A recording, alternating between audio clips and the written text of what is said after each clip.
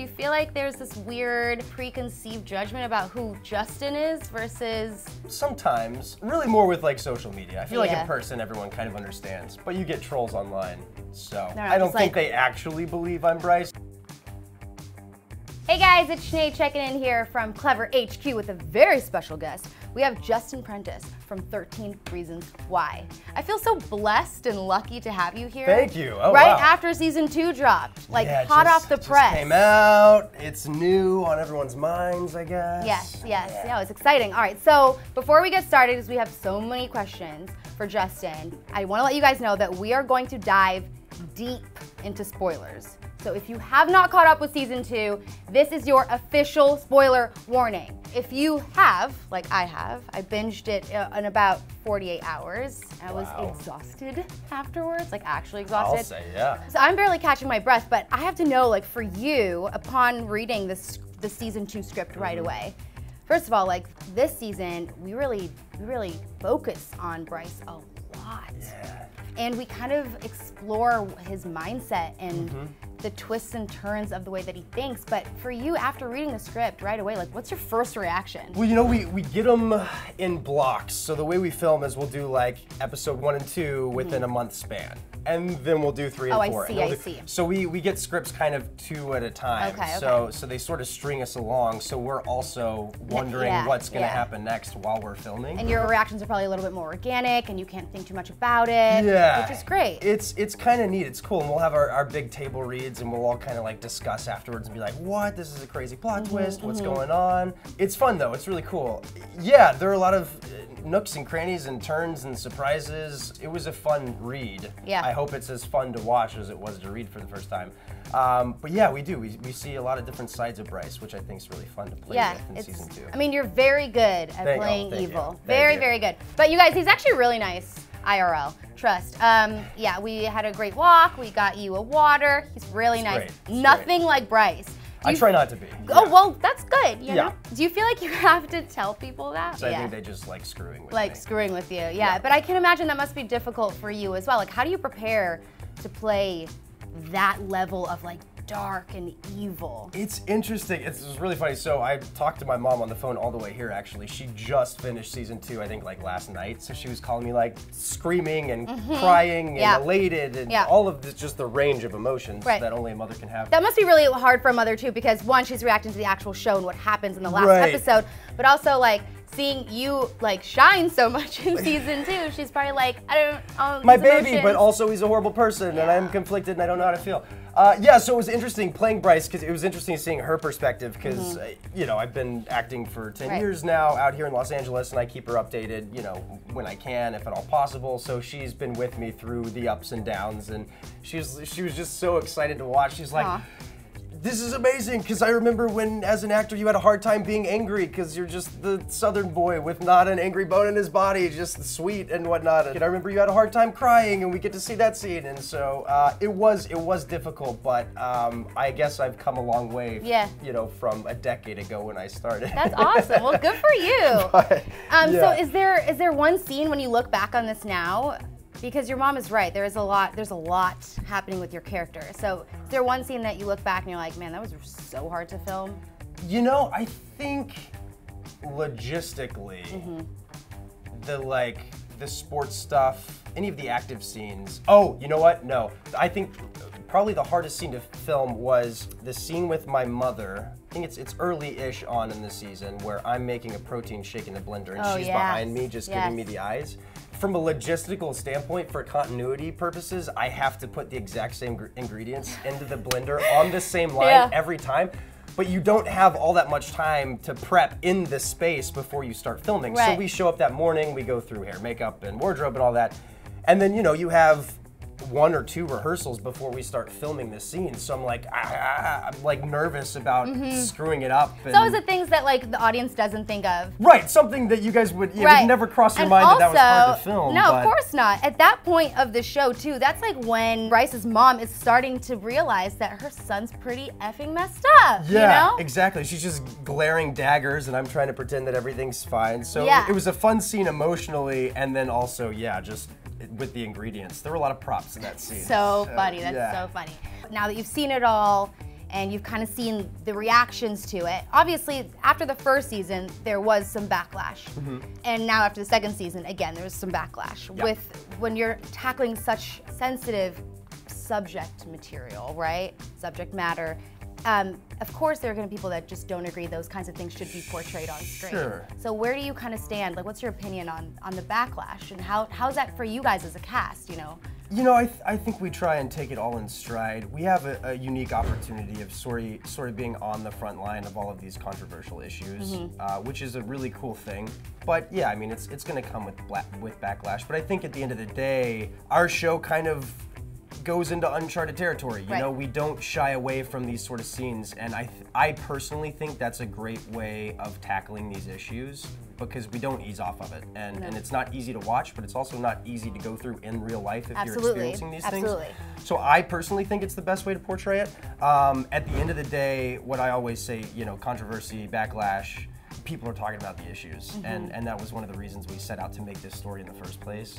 So it's a beautiful thing. Whether people agree with the way we show it or they don't agree, it doesn't matter. The fact that people are arguing and debating and talking about these focal points of society that need to be addressed today, I think is an awesome thing. Yeah, because it's like one of those things that we're getting more comfortable talking about. Things that seem awkward, but they're actually just part of real life. Exactly, and they're happening every day, and it's cool. I love any sort of feedback because it means people are talking. Yeah, absolutely. Okay, so as a cast too, like, what's that dynamic for you guys?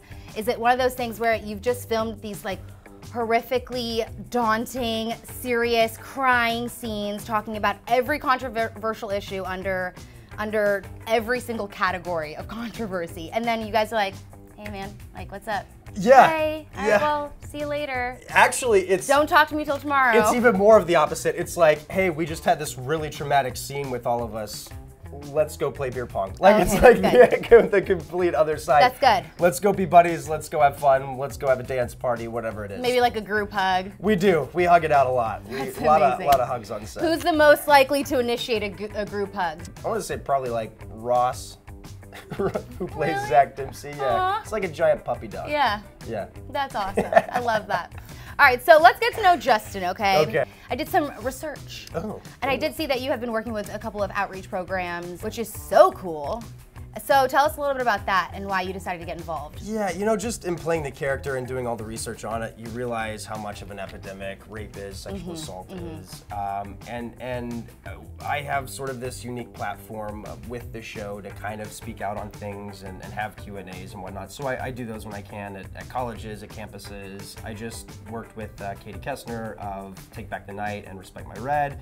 Did a Q&A at one of her events and kind of learned from her just in the back, sort of like taking notes. Because she's been speaking for, you know, decades on these issues now. She was kind of on the front line of it in the 90s. Yeah. The first advocate speaking out against date rape. So yeah, there are a lot of veterans in the industry who know way more than I do, so I try and learn where I can. That's so awesome. That when I go out, I can, you know, I guess do my part in some way. Yeah, definitely, especially coming from your character as well. You know, it's also important to show your support as well, you know, because you are tackling issues that real people have dealt with. So because you are tackling an issue that people have really dealt with in real life, how do you give the idea of rape and sexual assault the dignity that it deserves, because it is a real life issue, while also just acting? Just lots of research, I think, lots of phone calls, trying to get experts' opinions on everything.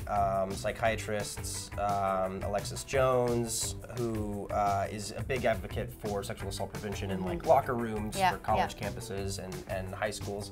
Just lots of opinions, piecing it all together to make sure it's realistic and we kind of portray him realistically, so he doesn't seem disconnected from humanity or reality. We wanted people to be like, oh, I experienced this, or I know that person, and I've gone through similar situations. We wanted to make it relatable, and it took a team, but yeah, just lots of experts, lots of people who know more than I do. Yeah, that's really awesome. All right, so once you leave the set of 13 Reasons Why, what do you go do? Besides, like, take a deep breath.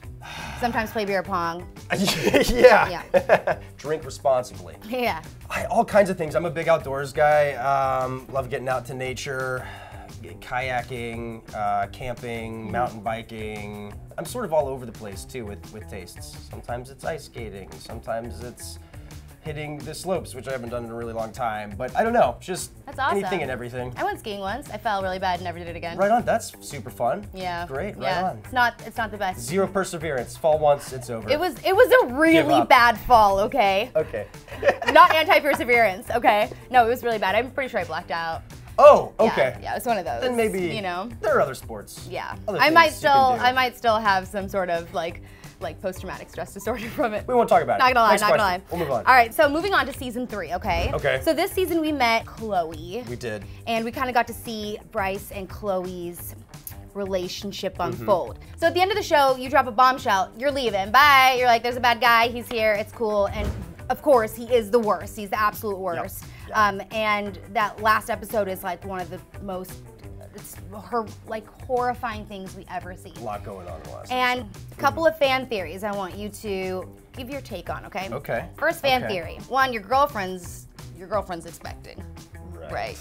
You guys did something and now there's a baby. Now there's a baby. Yeah, so now there is this issue of teen pregnancy and that is something that hasn't been tackled yet in 13 Reasons Why, but it is such an important issue. Sure. So one, you know, it's amazing that it could go that way and we will explore that. And also, do you feel like that might be the reason that Bryce has to stay? It could. That's an interesting point. I also think in terms of breaking through the monster and finding the human underneath, a child can do that. Oh, absolutely. You know? You should have seen me before I had my son. Totally kidding.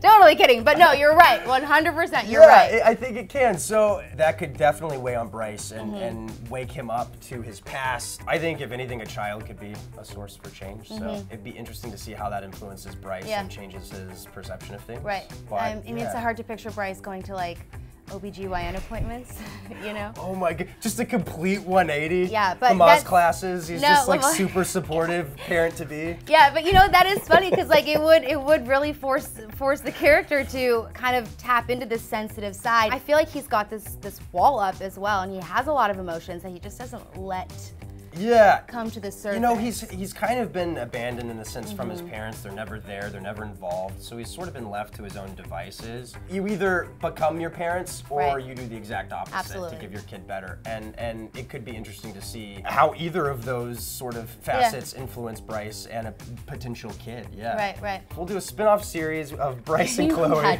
raising a baby. That would be like actually kind of amazing, raising a baby. 2019 on Netflix. Yeah, look it has like some very like generic title. Yes. Like 2 teens and a baby. Yeah, you know? that's it. And it's like a multicam sitcom. Yeah, it's a sitcom. It's just real awkward from beginning to end. Totally separate from the show. But I mean, it's kind of cool. The idea that there is this huge announcement with like 2 seconds left of the show and all the possibilities that could stem from that. Yeah, anything could happen. Yeah, so another fan theory is, okay, Bryce does have to leave and he makes a point of saying, I'll see you on the field to Dempsey. Yes. So it's like, okay, well, now is that also kind of setting up a potential for a different kind of conflict as well? And also, if he leaves and you're at a different school, I'm getting really excited about this. Okay. Now we have the possibility of introducing all new characters as well. True. That's true. Then you have a whole other football team that you're playing against. Yep. Ooh, anything could happen. Yeah. All right, so Selena Gomez, obviously. Yep. That was kind of, you know, for a lot of people who hadn't read the book, we learned about the show through Selena. She fell in love with the project and that kind of thing. And so she made an announcement for season 2 that she obviously wasn't gonna have as much involvement, you know? How's the dynamic with her? Is she like around? Does she visit? Yeah, she pops in and out. She and her mother, Mandy Teefey, were kind of instrumental in getting it made. Yeah. They were super fans of the book. They're the ones, I think, who took it to Netflix to be like, hey, we really want to do something with this. So they were kind of that power that lifted it off the ground initially.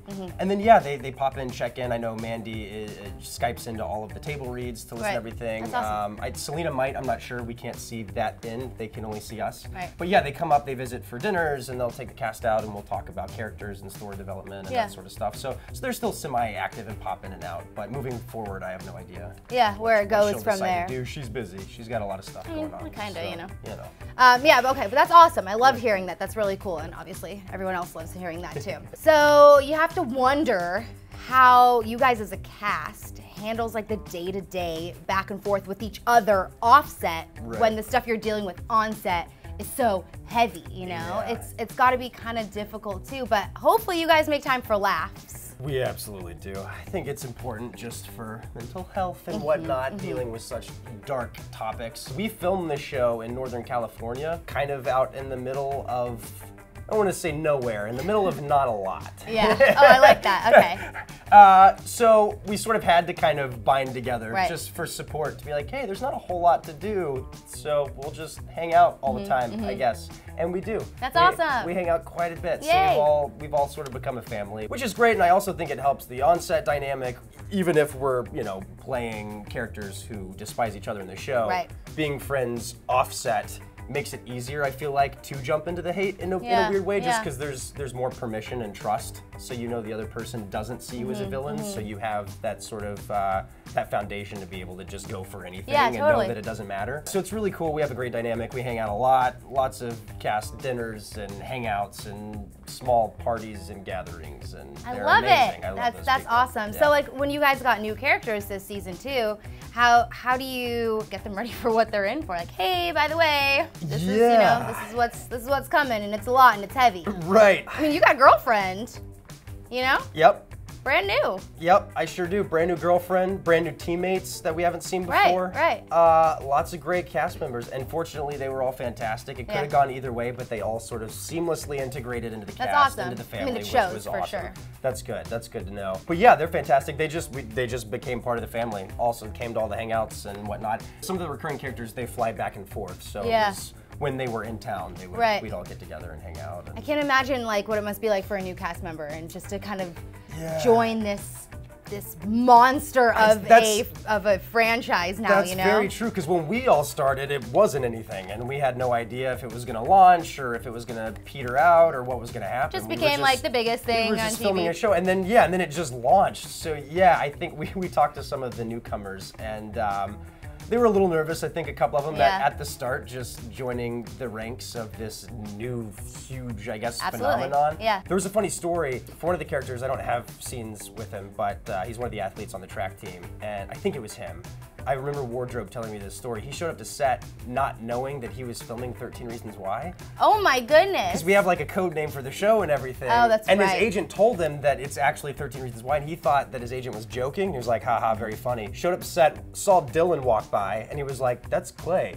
Oh my gosh, that's Brandon who plays Justin. What? Hold on a second. And then like, that is so funny. Flipped out on his first day, like, oh crap, I'm on 13 Reasons Why, which is that's really amazing. Funny. I think that's hysterical, That's gotta be like the best realization ever. You're like, score!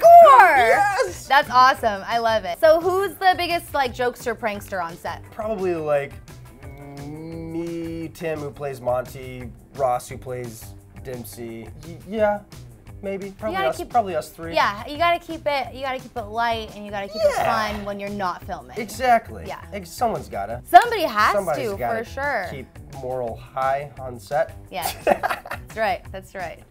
All right, closing thoughts, okay? Okay. What has been the greatest thing about portraying Bryce in 13 Reasons Why? I think the way it sort of changes how you look at life and the world around you. I think I had an understanding of what was going on with these dark topics, rape and sexual assault and suicide and depression, but being part of a show and having to do more research on it, you realize how much of an epidemic it is and how important it really is, and I don't know, it just sort of resonates in a different way and you become more passionate about all the issues. I'm quicker now to monitor how I do things, how I say things. I tend to be more considerate and try and come from a place of love more now when I can. So yeah, it's really cool. It's the rare opportunity to play a role. Yeah, absolutely. And give it sort of breath, but in return it also kind of gives you something, which is kind of neat. I mean, like speaking personally, I have a 16-year-old brother, and it's definitely opened up a lot of conversation that never thought I would have with my 16-year-old brother, who